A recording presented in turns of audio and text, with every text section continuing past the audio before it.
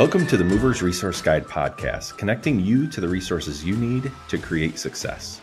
We chat with the best vendors, associations, mentors, movers, and more, giving you the information you need to make your moving company the best it can be.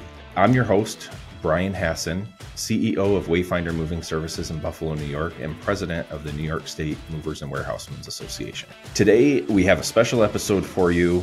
It's Cashflow Crisis 101. We had a lot of people looking at our interview and conversation with Brock from Pro Mover Accounting. Got a lot of feedback that many movers are struggling right now. So we wanted to take it a step further. With Brock, we gave you kind of how to lower your overhead long-term. And this is more of a Cashflow Crisis 101. How do we get you to spring? What are some things you can do if you're struggling with cash that can get you from now until spring when things open up a little bit more? So we have, 10 to 12 tips, tricks, ideas, resources, things you can do to really help you with your cash flow that most movers may not know about. You might know about some, not about others. But we wanted to bring this to you so that you had some help moving forward. We know that movers are hurting right now, so we just wanted to do our best to get out some of these guides and resources. So our guest today is Bryce Adkins, founding partner of Move On in Nashville, Tennessee. Bryce has graciously come on the show, was very vulnerable with us about his highs and lows and some of the struggles he's had and ways he's gotten through some of that. So really appreciative of Bryce. I really hope this helps some people out there kind of get through the next few months until we get to spring. I hope it's helpful. So here, take a listen to this. All right, Bryce, welcome to the Movers Resource Guide podcast. I'm really happy to have you on today. It's not necessarily like an exciting, fun, energetic topic we have, but it's something that people don't talk about often.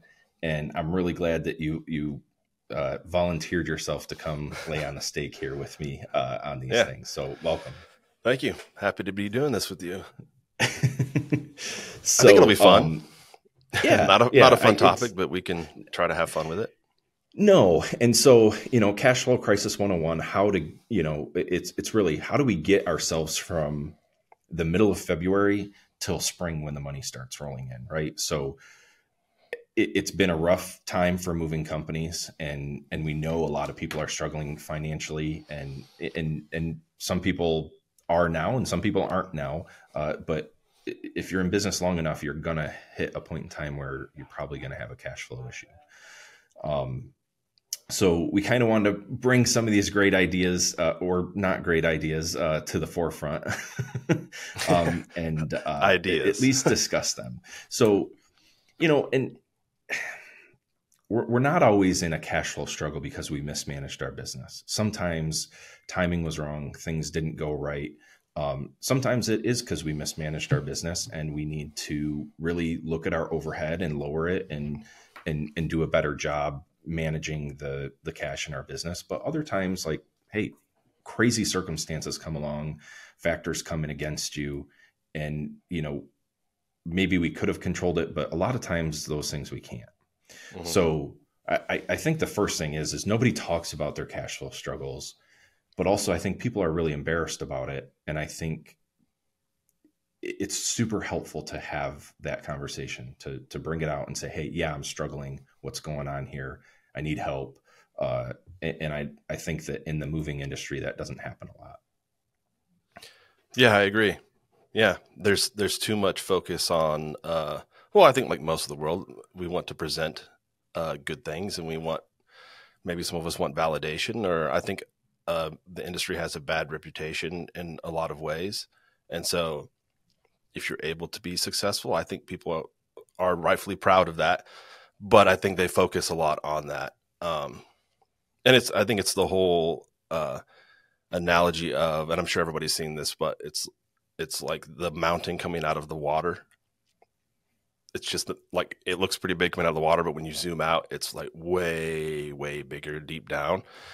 And, and I think that's really what it is. Like, there's so much stuff that happens behind the scenes, and there's so much stuff. I've joked around with a lot of people, like, if anybody that does not own a business ever owned a business, they would never use anybody ever.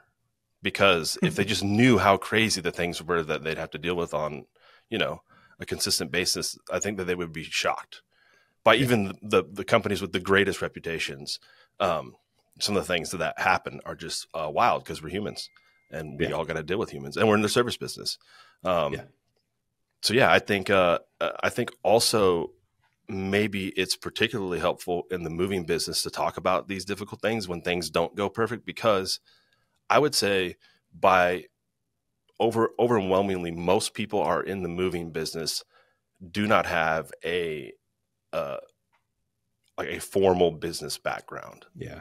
I know I don't.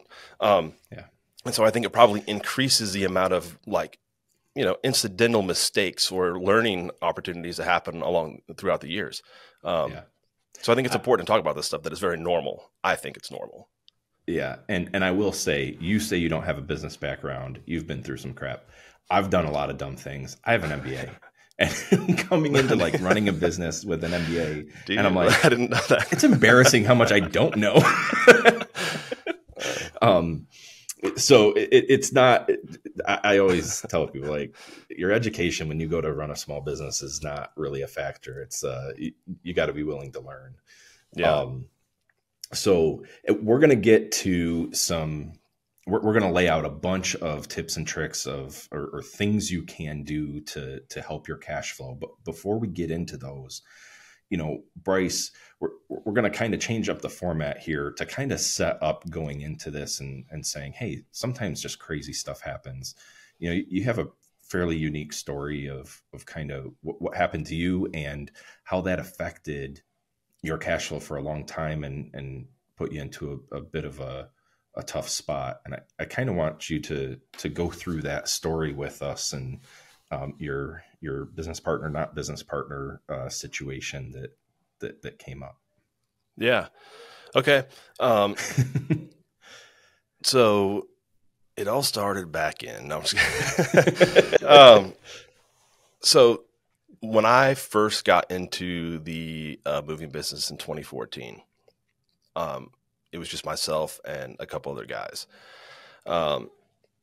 And I kind of acquired a truck and a very small book of business. And by that, I mean, $150,000 a year in revenue, like a few moves a week.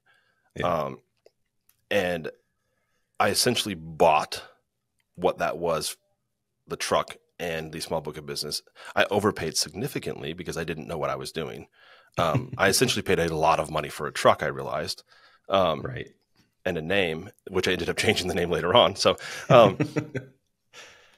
and I just made payments to the dude weekly based upon whatever, moves we had coming in. So I already feel like my way in, everybody's story is probably very unique about how they came into the moving business, as is mine. But early on in 2015, I met an individual who I was introduced to from mutual friends. And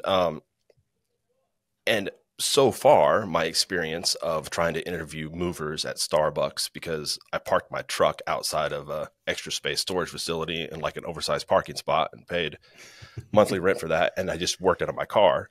So I met people at Starbucks, which was close to it.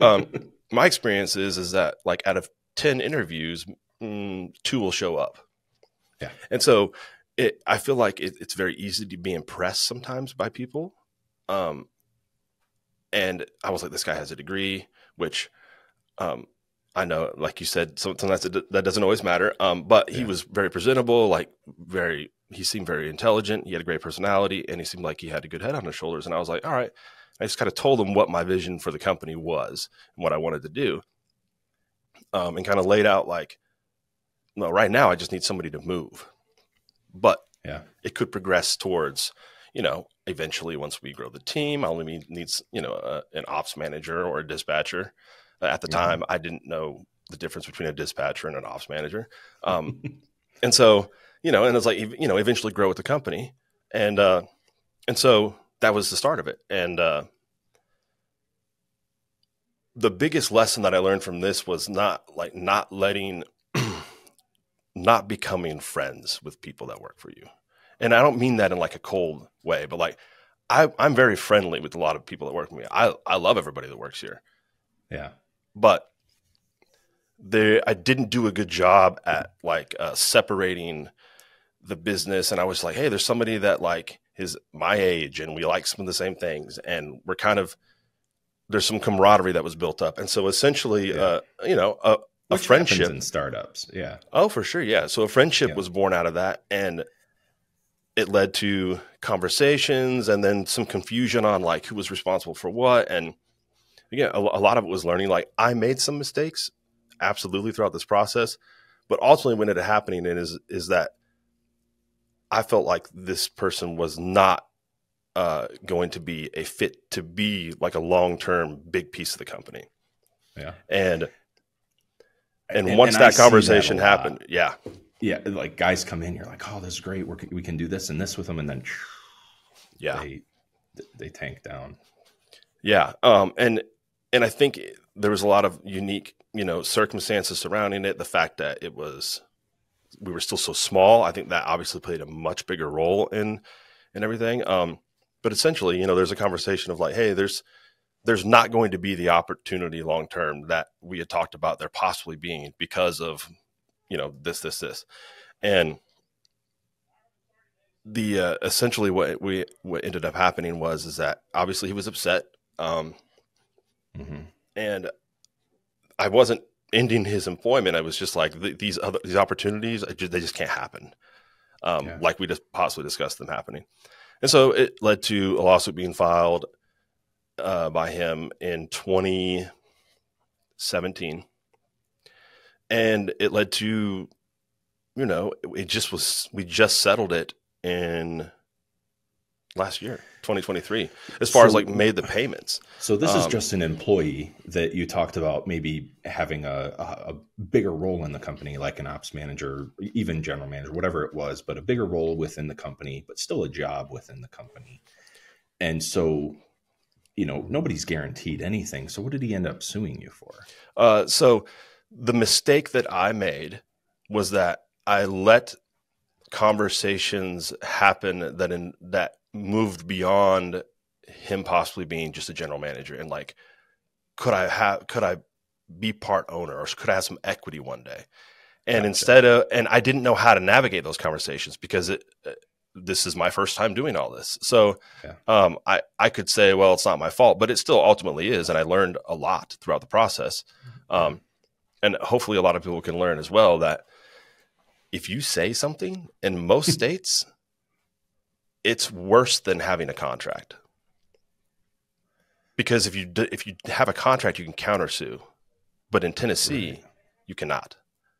So I had no opportunity to recoup any of my attorney's fees and legal fees. And so, like, to be completely blunt, honest, like, I can't discuss a lot of the details surrounding the settlement. But as far as just legal fees, like outside of the settlement, over the course of 6 years, it was close to $500,000. It's just wild. And on top of that, you had to pay a settlement, which we can't discuss. But just because you talked about potentially making somebody a partner or a part owner someday, and I would think, well, that's hearsay. Where's the documentation to that? Yeah. And there was none. And still they're able to try to come after you for part of your business. There was just enough conversations that were like one conversation over text, a title that I let him have because he wanted to have some clout if he was going to go into meetings. And all these things I thought were harmless at the time because I was like, well, no decisions have been made. And so what's the harm? If it makes him happy and it makes him do his job really well, that's good. And so, I learned a lot. But $500,000 over 6 years, like that's a massive hit to your cash flow. Yeah. Oh yeah, absolutely. And, I think a big lesson that I learned in all this is I up until the last, like probably year and a half or especially 2 years, I have always been, budgeting is for people that don't trust that they can sell more. Just something, something ignorant like that. Like just something like, the revenue or sales is it solves all problems. It's the answer to everything. And oh my goodness, does it help? I 1,000% agree with that. Does. I mean, it's massive, but I definitely, I think I've been trying to mitigate a little bit of risk. And if I'm being honest, some of it has been a little bit too late for there not to be, repercussions for it. Especially when I look at some other guys that are in our same market that own moving companies and have been doing it longer, but are about the same size as I am right now. But they've done it slower and a little bit more methodical, and they've paid cash for trucks. It's hard sometimes not to look at that and be like, man, I'm really jealous because of these other investments that they're able to make. And they don't really seem like, they have a whole lot of stresses about a lot of their debt because they were a little bit smarter early on about how they did it. And so again, like I wouldn't say regrets, but man, I would do quite a few things differently for sure. Yeah. And that's the episode we had with Brock from Pro Mover Accounting kind of touches on that, to go a little bit slower, keep your overhead down. And, right. and I'm living that now too, where, man, it was my friends. I have a couple of friends besides you, believe it or not. I have my friends. I don't. You're my only friend, Brian. Where, they pick on me for, I always, like no matter what my problem is, like spending money or getting more sales is like my solution to that problem. So I've been trying really hard to work on that. And so we do have that episode, and I'm trying to like pull back from that and be a little bit more conservative and say, okay, hey, let's slow down. Let's structure our overhead a little bit different.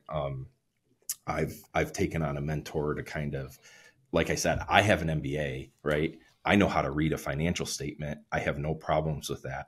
But, and hopefully I'll bring him onto the podcast in the future, but I have a friend that owns a moving company that was an executive at Walmart, and just sitting down and going through a P&L with him versus what I know is a mind-bending experience. So, these are things where it's like, hey, maybe we should slow down a little bit. Maybe sales isn't the only answer. Maybe there's some other solutions here. And I feel you on that right now. Yeah, for sure. If I could like throw out like I guess an encouragement to people is that I thought that, okay, so I'm going to my 9th year, like 9 to 10 years doing this. And I have the worst resume ever. Nobody would hire me if I didn't do this. So I guess what I'm saying is that everything that I know, I essentially have learned most of it in the past 9 years. I thought that I was good enough at reading financial statements and reading balance sheets and understanding that. And I would say that obviously compared to probably the general population, I am. But I've really been challenging myself recently on investing in understanding it more. And so I'm actually about to take, and anybody can apply for this, which is wild, but I'm about to take a Harvard Business School online course on understanding finances for like small business owners. And it's like a 6-week course, and it's like $1,400. And I get that that's a good chunk of change. I'm not going to do it right now in February. I'm going to do it a little later in the year. But also kind of an empowering thing too, to say that, you completed you get a certification from the Harvard Business School online school. So like to just learn and be open to learning is, and you don't have to learn everything on your own. It's a lot of times a little bit of a cheat to listen to other people that have done it. And I think that's a mistake that I made early on. I thought I had to pay my dues. I thought I had to like grind it out and figure everything out on my own. And I'm sure probably there's a reason for that. Maybe like therapy would tell me why I am that way.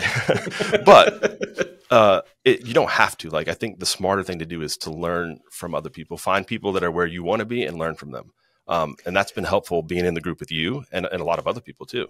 Yeah. Shout out to Tracy Beck and our independent movers group through Starboard Collective, our CEO forum group, 10 moving companies in there where we get to share financials and ideas and learn from each other. And I'm sure that's helped. It's helped me, and I'm sure it's helped you with your financial knowledge and all that too. So, yep. All right, let's get to the meat and potatoes here, Bryce. Okay. So, so we have 10 to 12 things here that we're going to go through. Sure. And these ideas come from myself, Bryce, or other movers that we've tapped into and reached out to say, hey, what's your go-to, or what is something you've done in the past that has allowed you to, cash flow yourself a little bit longer when you're in a cash flow crisis? What is something you've been able to do in the past that has helped you? So some from me, some from Bryce, some from a bunch of other movers we have reached out to. So I guess the first one I'll start with that's, a little bit easier and is, so we have offices in New York and Washington, and both states have what they call a shared work program. So with that shared work program, most of the time, if you cut somebody's hours back, they can't collect unemployment for that. They have to not work for, the whole week, or haven't worked for a couple of weeks to be able to collect unemployment. But both New York State and the state of Washington have programs where instead of laying one employee off, you can partially lay off 5 employees. So you could cut their work back by 10, 20, 30% for the week. So, and they can then go and collect, like, let's say you cut their hours back by 20%. You would then be able to pay them 4 days a week under your payroll. And then the state will pay them unemployment for 1 day a week. So they haven't lost their job. Their hours are just cut back, but they're still able to collect unemployment benefits, which can save you 20% on your payroll. Let's say if you were to do that. So, Brian, would you use this for movers and drivers, like hourly employees only, or what employees would you use that on? It's a really interesting question. So at Wayfinder, we are actually using it this winter, and we are using it for only our office staff here. Okay. And you can do it by class. That was my first thought.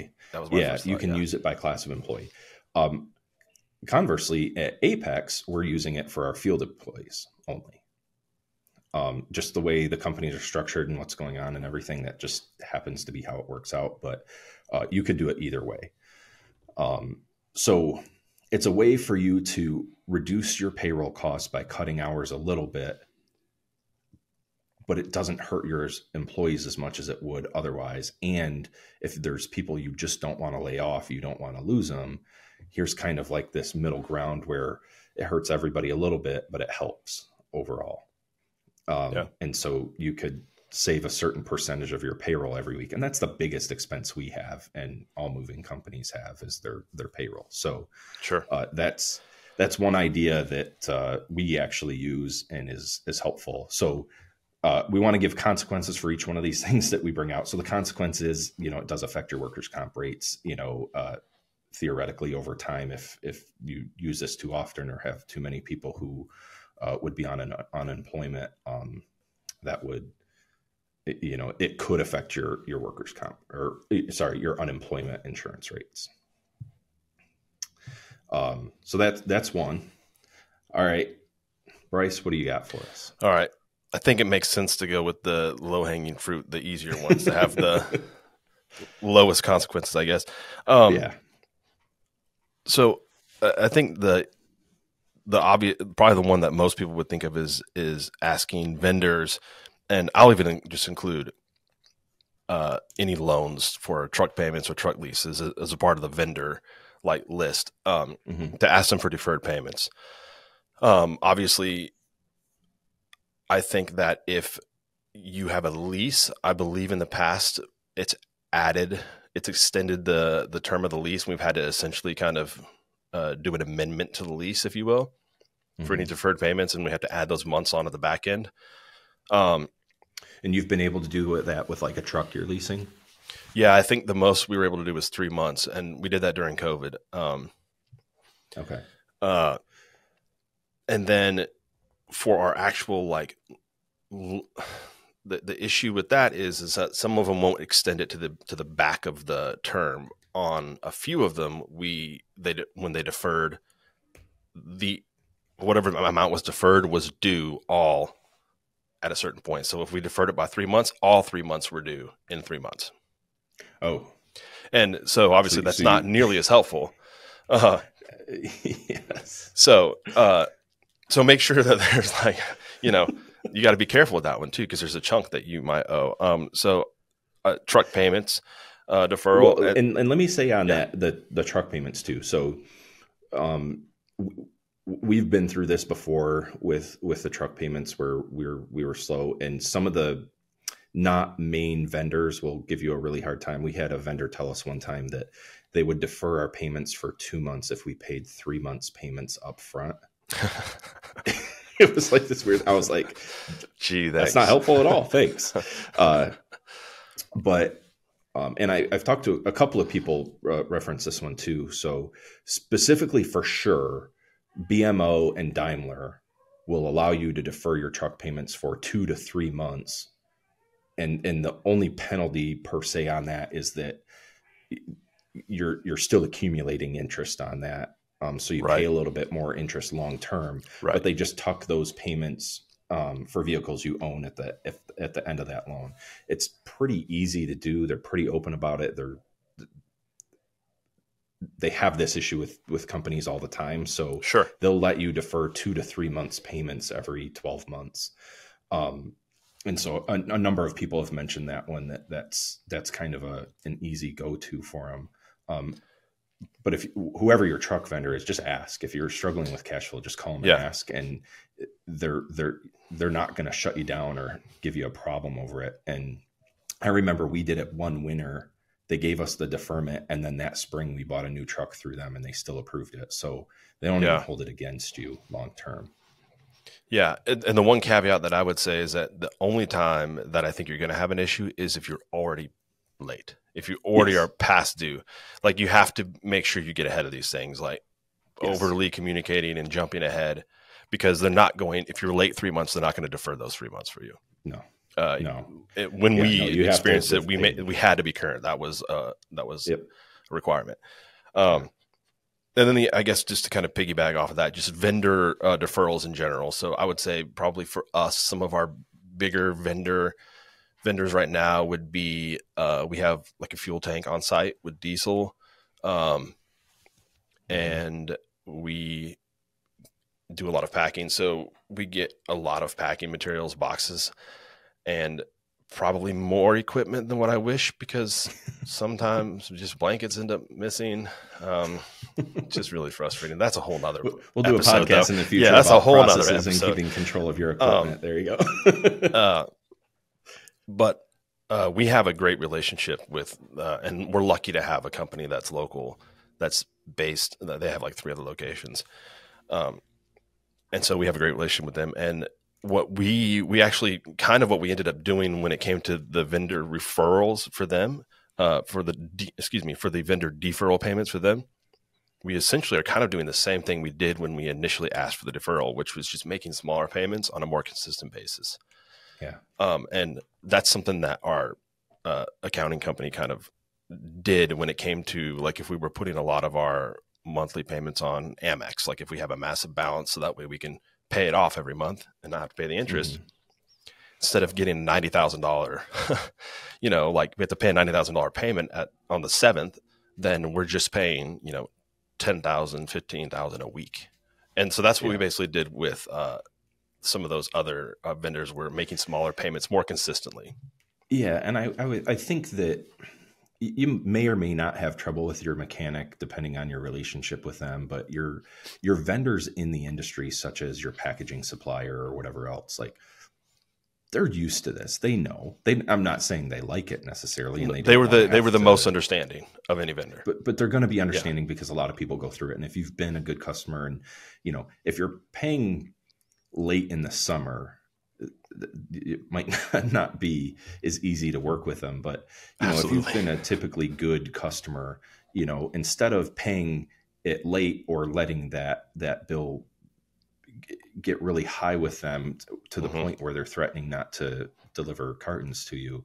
Sure. You just pick up the phone and call them, is what you're saying, and say, hey, I can't pay that $5,000 this week, but I could give you $1,000 a week, or whatever that number is, until we get to a more comfortable place. Yep. But I think they're pretty understanding, and as long as you give them something, they'll continue to work with you. Yeah, I agree. And so, vendor deferral payments, that's, I think, an easy one to tackle, especially because it's usually with people you already have relationships with. So I think it's a lot. People are a lot more understanding. What else you got for low hanging fruit, easy ones? So, even though, let's be honest, all of these are shit. Well, compared to lots of profit and money rolling in and a perfect ran business, but and not to pick on a friend who gave us advice, because she's awesome and I'm somewhat jealous of her because she runs her business. I'll leave her name out of it. I already know who you're talking about, because she makes me mad too, because her business is really well run. Yeah. So she's not in a cash flow crunch, and so when we asked, it was, well, hey, used your line of credit that you already have established. And it's like, damn it. Mine's maxed out. What are you going to do? Yeah. So what are you going to do when your line of credit's maxed out? So run your business better, I guess. I don't know. So this kind of ties some other things together. It goes back to communication again, but the same stuff with, and the reason we first used that truck payment deferral is I grew up really poor, right? We had no money growing up, well below the poverty line. I had 3 jobs at 14, right? Because if I wanted something, I had to work. And one thing I learned from my mom was, for a mortgage payment or a car payment, because she used to work with at a bank as a teller. She said, man, if you just call the company and just talk to them, they'll actually be willing to defer your payments. So those things we talked about with your truck payments, if you need to take less money yourself, or you're not able to pay yourself because there's not enough money in the company to pay yourself, proactively go to your mortgage lender, go to your whoever has your car payment, and just see what they're willing to do to work with you. So I don't know if I think it's a good use that one, but it's surprising what a conversation can do. I have, and I think that's a great point to bring up. And I don't think it's just relevant to small companies. We did that with Amex. We did that with our Business American Express account, is that we were like, we're not going to be able to pay the whole amount that's due. Yeah. But we also can't get these cards shut off because we use so much of it for like out of town stuff, because we have expense cards for guys getting hotels or they need to get fuel. And so the first thing they said was, thanks so much for calling us. It actually makes a big difference when you call us and let us know. And so it's like, wow, it's kind of surprising. So it works for big companies too. Yeah. Not just small local places. Right. Yeah. I think, and this comes back to a lot of these do, and especially this next one too, is I think when I was younger and I made a lot of dumb choices and finances were tough, I was afraid to have the conversations. I didn't want to tell the banker that I was struggling financially because it's a slow season, because I don't want them to shut down my line of credit. I don't want them to just start siphoning money out of my bank account. I don't want people to do this or that. And there was so much fear surrounded around what they could do to me if they thought I was struggling. Sure. And what really happened is then they just don't know anything, and then they're pissed. But if you just have that conversation with them, they're like, oh, well, you've been great so far. Let's see what we can do. Mm-hmm. And I think that in the times where we've been struggling, that is, those conversations have been super helpful. And so, we didn't own a building, went to a landlord and said, hey, we've been a good tenant for a number of years. We can't afford, it's just really slow this season for whatever reason. Can we defer a couple months rent and just tack them on to the rest of the year?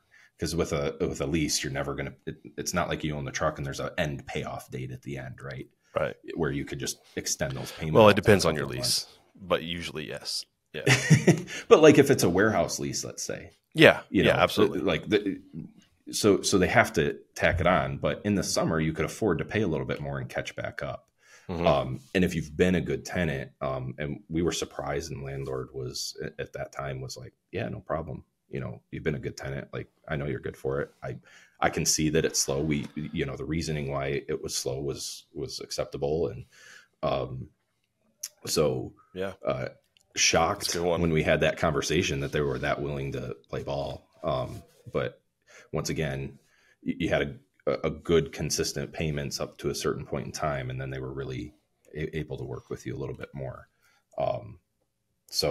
There's a lot of these are going to have that communication theme in there. Right. Yeah. Very much so. All right. What's your next one? Excuse me. My next one is actually, it's more of something internally that you can do and you don't have to go outside for it. So it would be to increase your deposits on all moves, but especially long distance over the road moves. That's something that we've done. I know you and I talked kind of briefly off air that the amount that we take for deposits is already high and kind of rare. But I think the thing to learn about this is that we take a 50% deposit for any long distance move. Which to me is like, I don't take any deposit for a long distance move. Yeah, I know we were harping you on that. We were all ragging on you a little bit.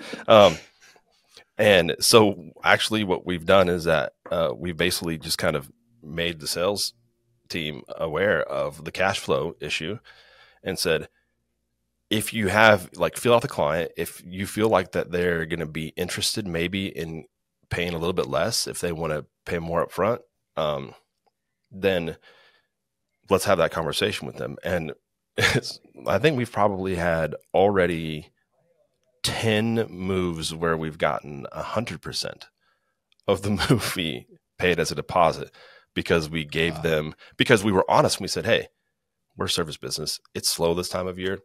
The reason we're offering, this sounds shady, we know. But the reason we're offering this is because we have cash flow issues in the winter. But because you're willing to pay a much bigger deposit, then we'll, take the move of the cost of the move down this much, either a percentage or a dollar amount off. Yeah. And the sales team's done a great job. And so it's helped a lot. And it helped a lot in January this year. Which, in a perfect world, you don't have to do that and you can keep it all, right? And not have to give that discount. But if you're trying to make sure that you're paying for the fuel or making that truck payment or whatever it is, making sure you're making payroll through winter in a tough cash flow time, that could be a huge help. And I think bringing your sales team into that too, so that way they kind of are a part of it. I think it's important to make sure that your team is aware about this stuff. Not to the point where they are worried they're not going to get paid, obviously. I want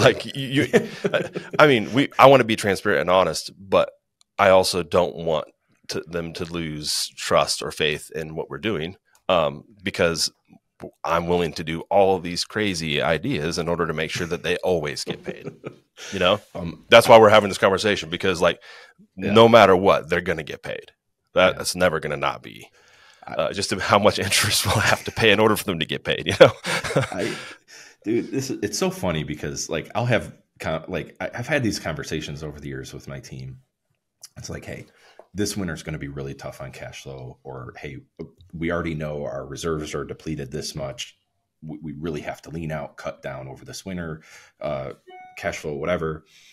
And then I get 5 people that come up to me and it's like, am I losing my job? And I was like, I didn't say we're laying people off. I just said cash flow is going to be tight. And I can't walk that line between everybody thinking it's doomsday and us just needing to make sure we're very, very diligent about what we're spending. I get it. Yeah. I my best salesperson, who is, money hungry, which is why he's the best salesperson. He's like, what, you're really worrying me when you say stuff like that. And I'm like, no, I feel like it's, we run a very transparent, honest business, and I just want you to know. And he's like, all right, well, don't tell me that. He's like, just let me sell. And I'm like, that's fair. You know, okay. Yeah. I won't everybody works different. I just won't tell you. Yeah. Yeah. But I do need you to get the whole cost of the move paid in the deposit. If you want to get paid next week. I'm just kidding. And to be honest, so that scares me a little bit, because I'm like, okay, I got the whole deposit and I paid payroll this week. How am I going to pay for the fuel for the guy to get there and the labor next week if I'm still short? So, hey, if it gets you to next week and that's the only way, like, it is what it is. You'll figure next week out next week, right? If that's where you're at. Kind of, yeah. Yeah.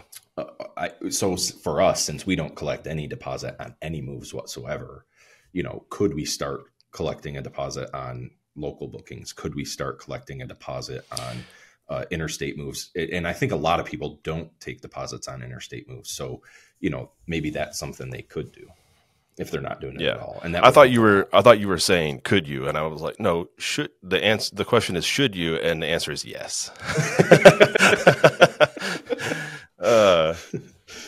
So I like that one. And that one's, that's a new good one for me to put in my tool belt here. Can I add one small thing to the like increasing deposits? One thing that we've done in the past, I understand everybody drops their rates in the winter. We do too. I don't think there's anything wrong with that.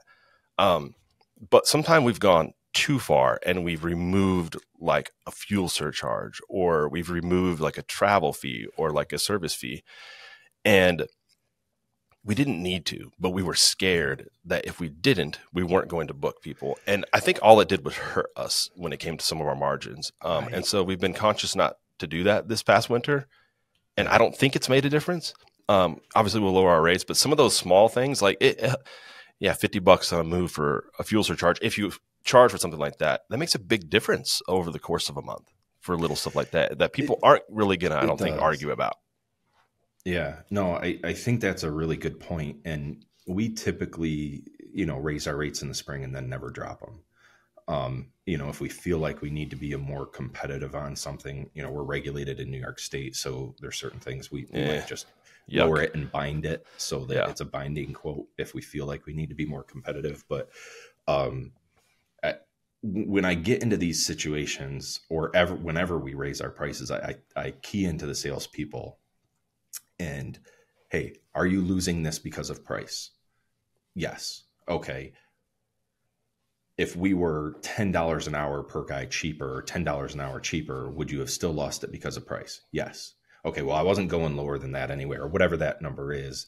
And I think I'd have a real time lowering my prices like altogether, until I was hearing regularly from salespeople that we were losing a certain amount of work from that. But I would never do it proactively just in case. So, yeah. I think you might be in the minority though, that's why I brought it up, because I know that we're like, oh, well, what gets you in trouble is being reactive. Let's be proactive as a business. So we're going to proactively lower the rates a little bit. I think I think a lot of times that's a mistake. So that's what and that's great that you guys haven't done it. I've made that mistake, I think. So, okay, we're going super long here, but I want to make sure we get all these in. Well, you're talking so dang much, dude. I mean, let's go. Bryce, come on. Just tell me to shut up. So another thing that was recommended to us was, I've seen these offers come to me all the time where, you know, like Best Ag or Lending Club, you know, it's like, hey, get a $30,000 personal loan or a $40,000 personal loan or whatever else. And,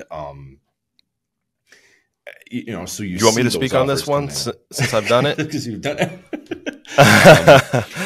Since I've done it this winter. Oddly enough, I've used Lending Club. I've probably done 5 to 7 personal loans through them. Okay.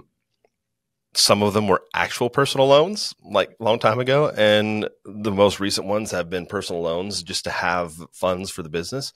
Mm-hmm. And man, it's a lot lower interest rate than factoring or the credit card processing loans, which we haven't discussed those yet because I think they're worse options than some of the other ones we've spoken on. Mm-hmm. But it did take a while, and I'm sure you've probably experienced this too, but it took a while to build up the business's credit to where I didn't have to be a personal guarantor for everything. And so I think the hardest thing is that if you're still so small that you have to sign as a personal guarantor for everything, it's going to be hard to get even an okay a personal loan through Lending Club, because again, like your personal credit is going to be the biggest factor. It's going to be the factor that they're taking into account. So if your utilization is crazy high, or luckily Amex doesn't count against light utilization because you're supposed to pay it off every month. So, no, I mean, that's what I mean. It has helped pay for a few weeks of payroll, and I did do it as like an emergency because again, I wanted to be proactive, and our line of credit is maxed out at our bank for the business. So I can't do it like our friend that runs an impeccable company, books wise. So yeah, I have had to do it. And I believe the interest rate was around 14%, which is not great, but man, it's a lot better than some of these really bad options. Yeah. And the friend that I talked to that did it recently, there was a loan origination fee, but they were able to get 30, 40 grand within a week or so. Deposited into their account. And it came with like 3-year payment terms at 15 to 18%. But there was like $1,000, $1,200 loan origination fee. So it's super costly still to do it. I got 40 grand, $1,200 origination fee, and 3-year payment terms at 14%. Yeah. So super costly, but if it gets you through payroll and gets you to summer, great. Like it's better than going out of business now or not being able to make payroll now. Right. So I think that's, and I say it in that specific way because I think there's a lot of moving companies hurting right now and a lot of people at risk of going out of business. Now, once again, I'll say again, the backside of this is get through your payroll issues now, but lower your friggin' overhead so that you can survive. Right. Yeah. Yeah. I mean, in all reality, don't make the same mistakes every year, every winter. And I have I have. And some of that again is from legal fees, haunting and like putting me way behind. But some of that has also been just being a little too aggressive with financing growth. And I think that that's a mistake. And I thought that it was a good idea because it worked for us. But until it doesn't. Financing assets, sure. Financing revenue, that hasn't worked out well for us. And again, like I'm still kind of paying for some of the consequences of some of those decisions. But yeah. If I ever start over in a different city or like start something different, oh goodness, so many mistakes would not be made, or so many decisions would not be made that were made. So one of the other things we had here was like, is the Best Egg and Lending Club thing the same type of thing as like Cabbage or the Amex loans, or is that like a whole different lane? In my experience, is different. Lending Club was personal, so I guess obviously it depends on how your business is set up, and I don't want to get like too far down like a rabbit hole with that, but me and my business partner are paid a salary because we are a C corporation because we have some investors that own some shares.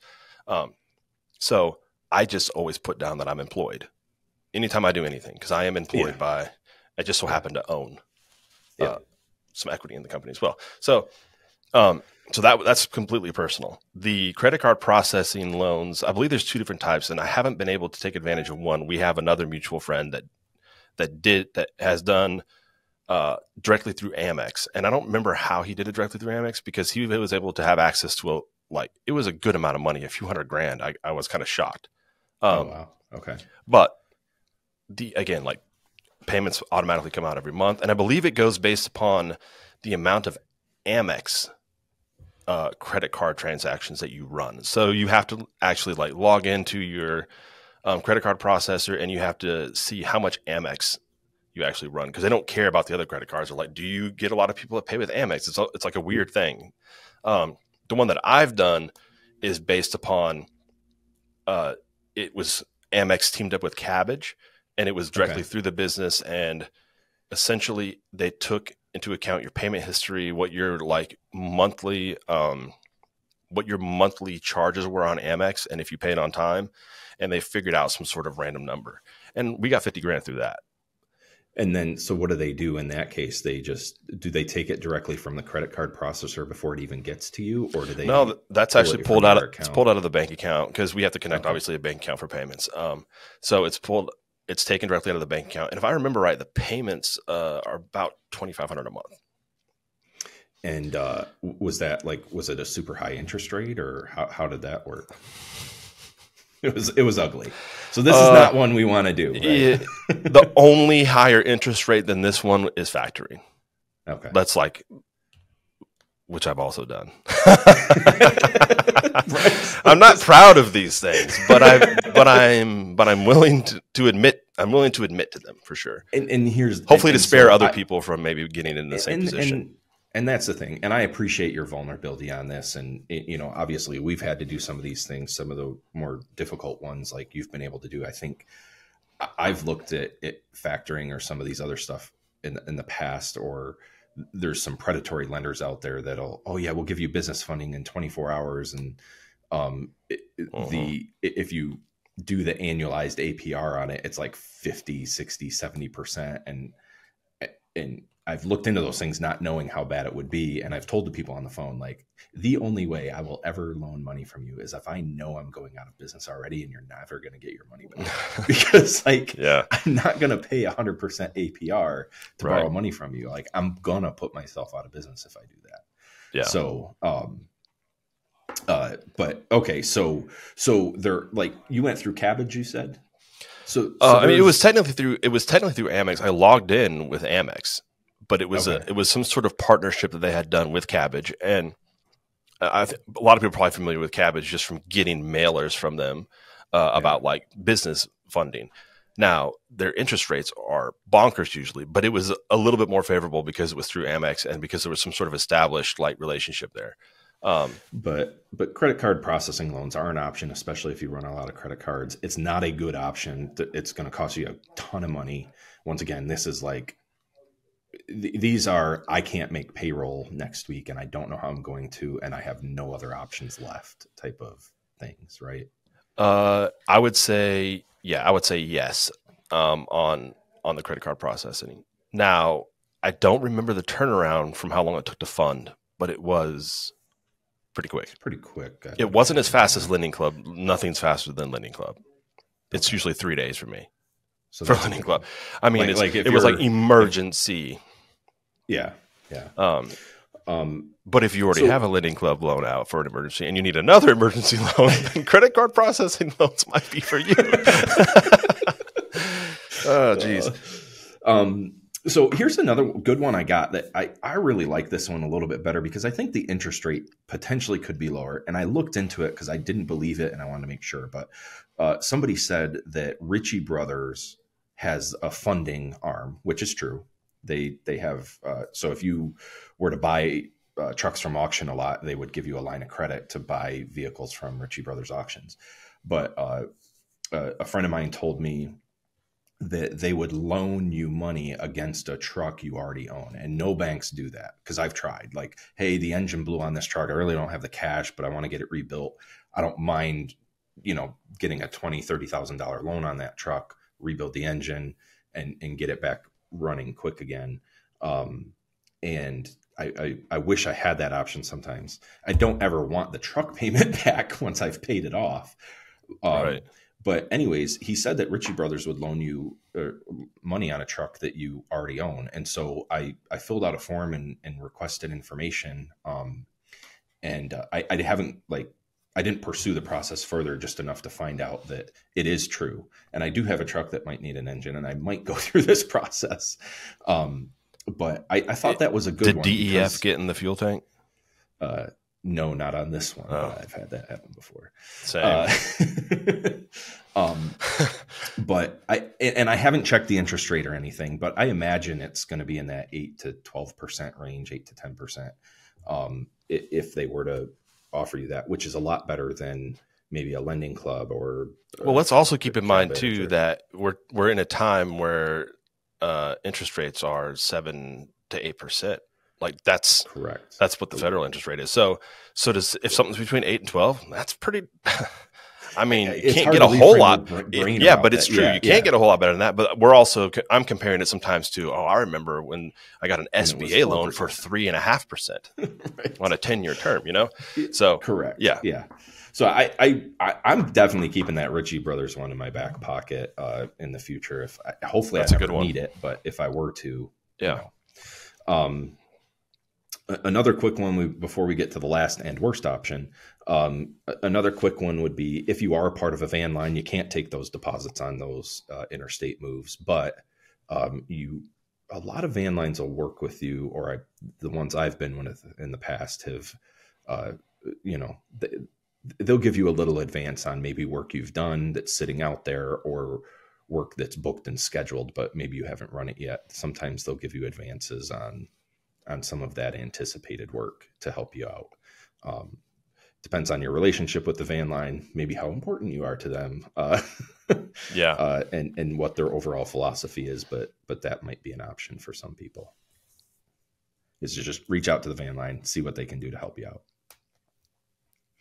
So the last one, and this is probably going to be our longest podcast we've had, but tell us about factoring.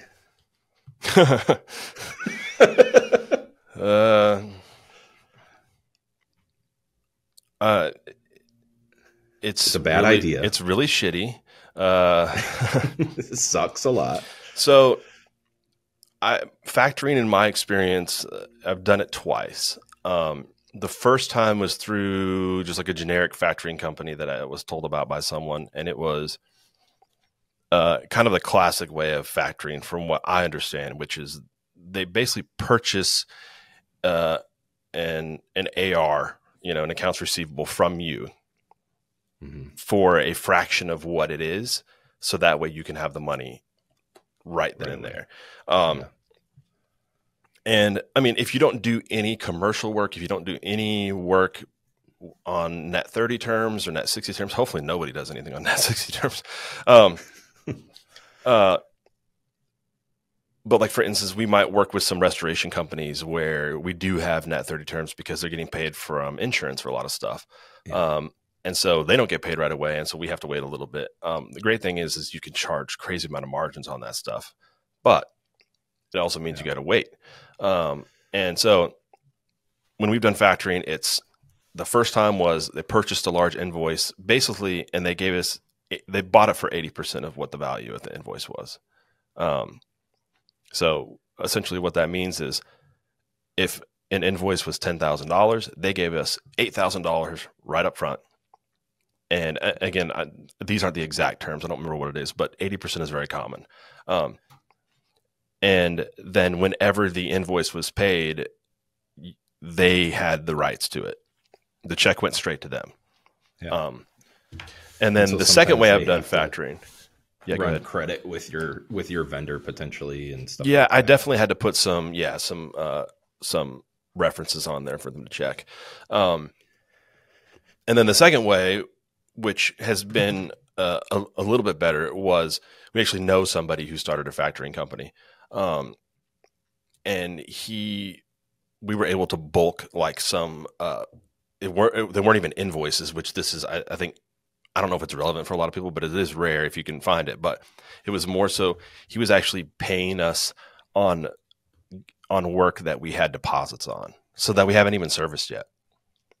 But if we had a deposit on something, like if we had a 50% deposit, he was paying us the other 50% for like a long distance move for like the whole month of January. And we had better terms with that. It wasn't like they bought the invoices from us. It was, we're going to give you, we know that you have this much work coming. It's definitely not as much. It wasn't 80%. It was this much amount for these invoices. And, it's due in July. Yeah.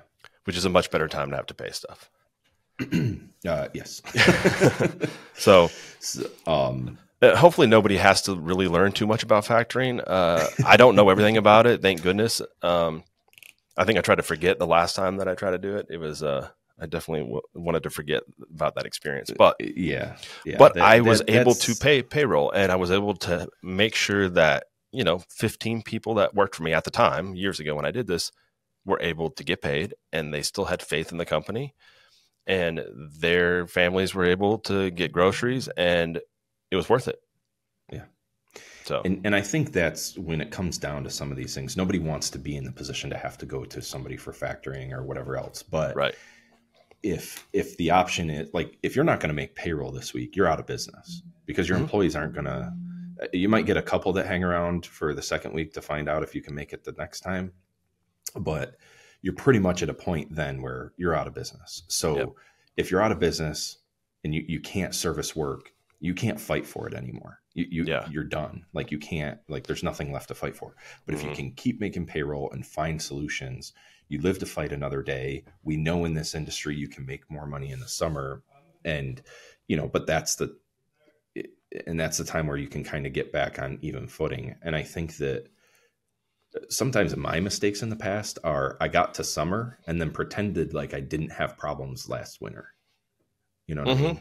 And we still try to grow. This winter we're going to have, the revenue is going to be higher, sales team stronger. Positive outlook. Yeah. And so I didn't, makes it a little bit too aggressive. I didn't really dial back. And I think that's over the last year or so, that's the lesson I've really learned is like, no, what if it doesn't get better? What if it is bad? Maybe we should have more of a reserve. Maybe we shouldn't buy that truck. Maybe we shouldn't hire that extra office person to help us answer phones this summer. Maybe we should just save that money and be a little more stressed out or something. I don't know. So if you're really stressed out, like, is there a max? You know what I mean? Like, if it doesn't, is there a buffer? Like, if you're 100% maxed out, you can't be 101, right? That's the most. Right. So, like, what does it matter? just keep piling it on. And why pay somebody else to answer phones for work you're just going to turn down because you're overbooked anyway, right? Right. Don't answer the phone. And I'm being a little facetious with some of this, but for sure. I think we're not necessarily condoning you do all of these things. I've done some of them. Bryce has done a lot of them.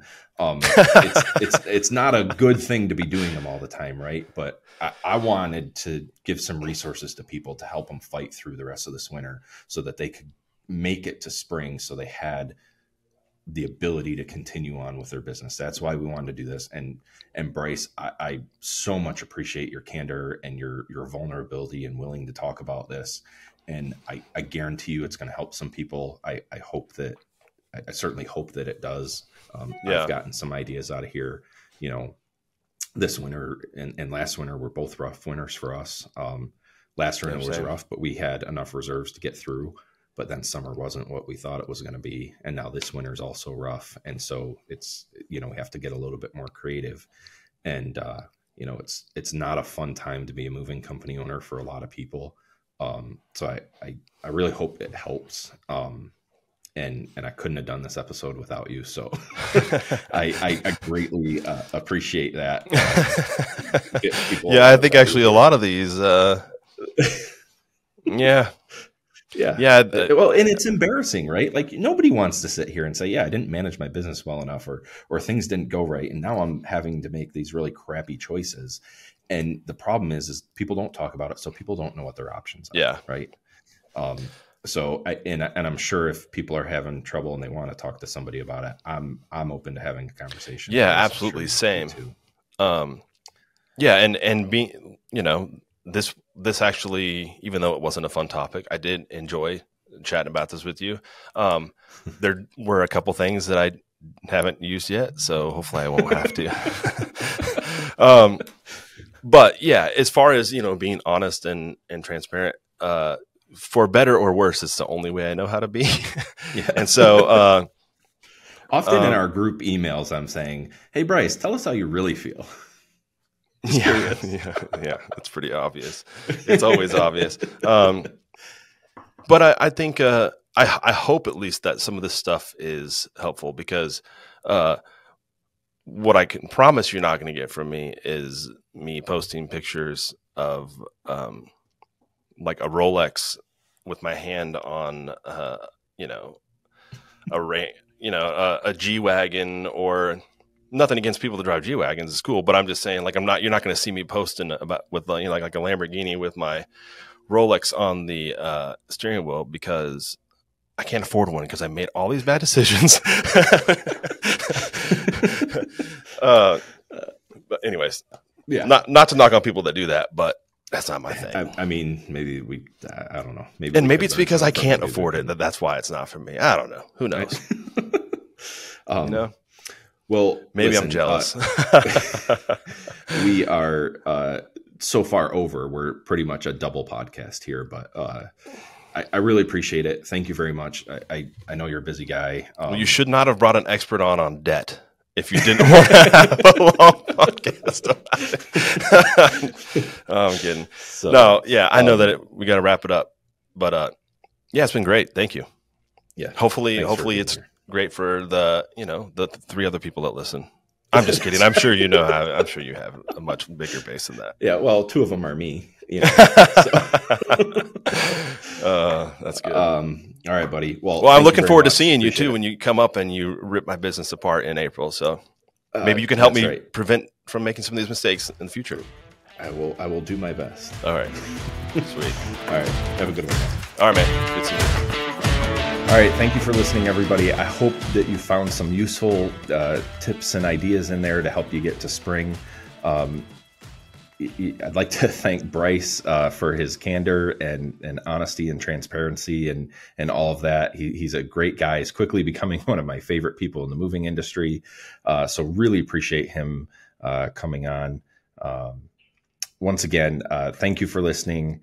If you have any questions or have any ideas for future shows, shoot us an email at moversresourceguide@gmail.com. Also, please go ahead and click that subscribe button. Another reminder, if you're enjoying this here, check us out on the audio only podcast channels. Wherever you listen to your podcast, we're there. Appreciate you. Hope that helps. Now get moving.